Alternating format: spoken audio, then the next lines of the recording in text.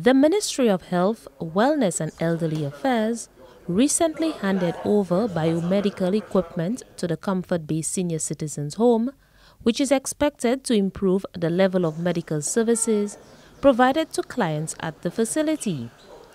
Acting Permanent Secretary in the Ministry of Health, Jenny Daniel, says she is confident that the biomedical equipment will assist the facility tremendously in the care of their clients. As the Ministry of Health, now that we have taken over the management of the Comfort Bay facility, we recognize the gaps in terms of the medical equipment that is available for treatment and for medical care of our elderly persons here. And so this morning, we are very proud to be able to hand over to the management and staff of Comfort Bay facilities 1 stretcher, 6 Ripple mattresses, 1 adult scale, 1 AED, and this is a machine that allows for resuscitation of patients, 1 vital sign monitor and scan, and 2 oxygen concentrators. Minister for Health, the Honorable Moses Jabatis, says he looks forward to working together with the Comfort Bay Senior Citizens Home to ensure that services are improved for the elderly and employees.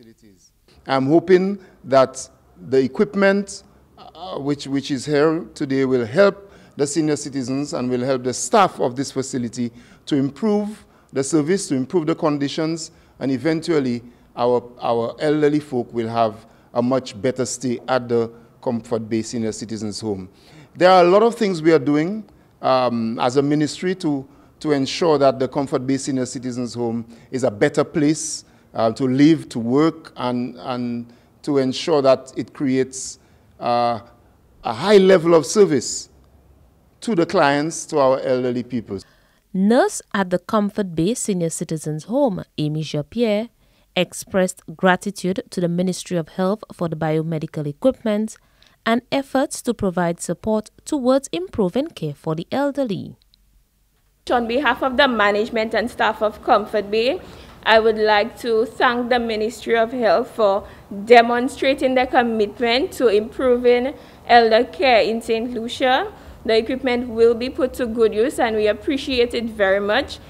And we are very happy and look forward to working with them over the years. We are on a great start. The donation of biomedical equipment included stretcher, adult scale, vital sign monitor, and oxygen concentrators, to name a few.